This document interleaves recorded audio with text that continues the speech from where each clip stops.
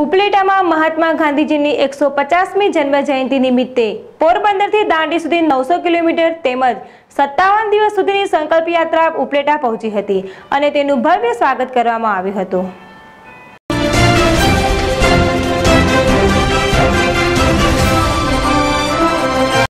ઉપલેટામાં ગાંધીજીની 150મી જન્મ જયંતિ નિમિત્તે પોરબંદરથી શરૂ કરીને દાંડી સુધીની 900 કિલોમીટર અને 57 દિવસ સુધીની સંકલ્પ પદયાત્રાનું લોકો દ્વારા સ્વાગત કરવામાં આવ્યું હતું।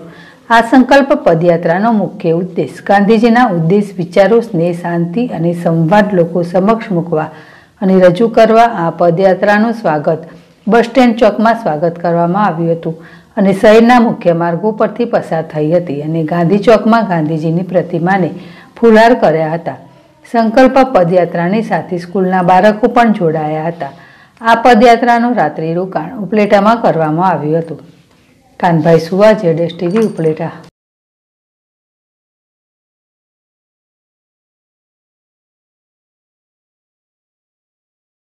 કેતન લશ્કરી છે।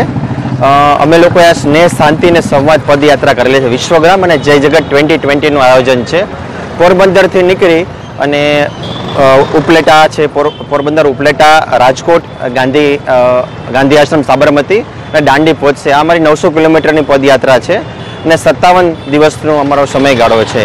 જે અમે ઇન્ટરનેશનલ પદયાત્રા છે જય જગતની, એને અમે સપોર્ટ કરીએ છીએ અને સપોર્ટ કરવા માટે અમે આ પદયાત્રા કાઢેલી છે।